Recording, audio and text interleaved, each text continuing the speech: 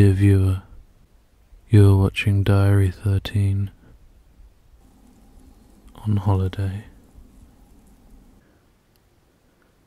Sweeping countryside, small villages in Suffolk, staying in a posh barn conversion with a unique private restaurant next door. This is a fine holiday, one of the best I've ever had.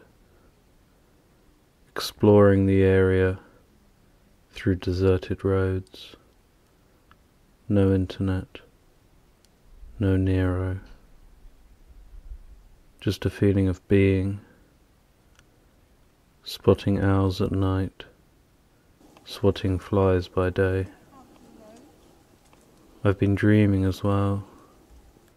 Among the darkness I dreamt that I was now free.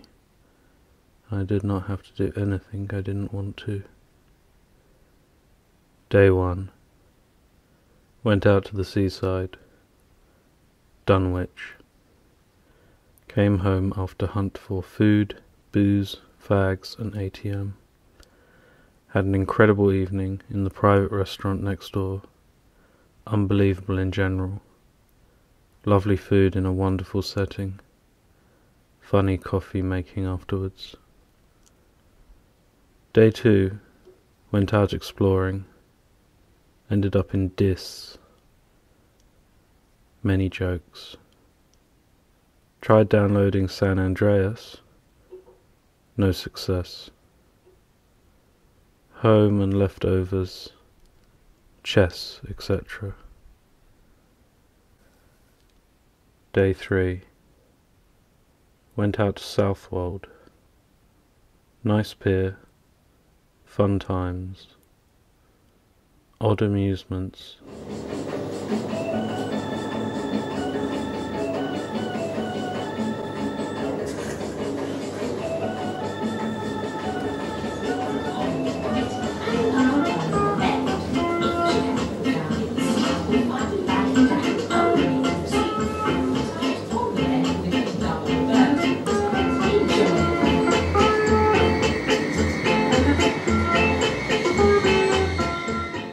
Mini golf.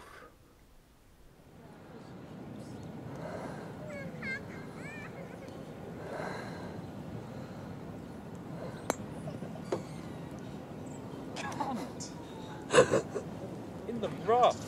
In the rough.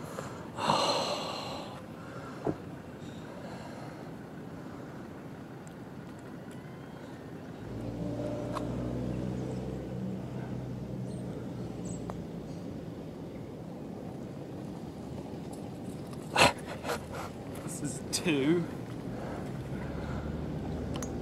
3.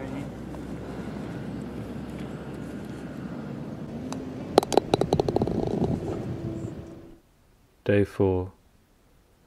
Out to Eye. Not much there but a smell. Another meal in our private restaurant. Day 5. Stayed in. Got San Andreas on my tablet. A lot of fun. Day 6. Walderswick. Beach. Sand dunes. Rivers. Last day today, and one final visit to restaurant. I hear the sounds of conkers falling from the tree. I see the red lights of the TV tower nearby. The clouds are illuminated by the moon.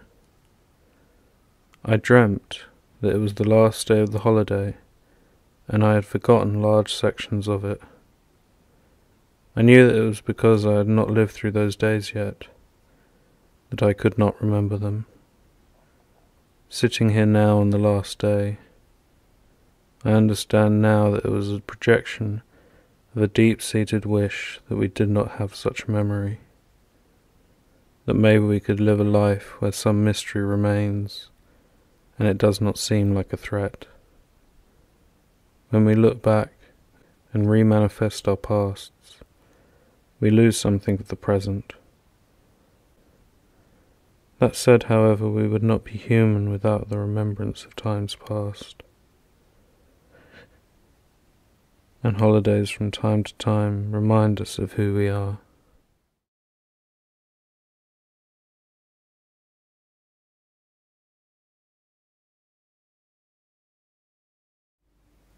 Much love, Tim.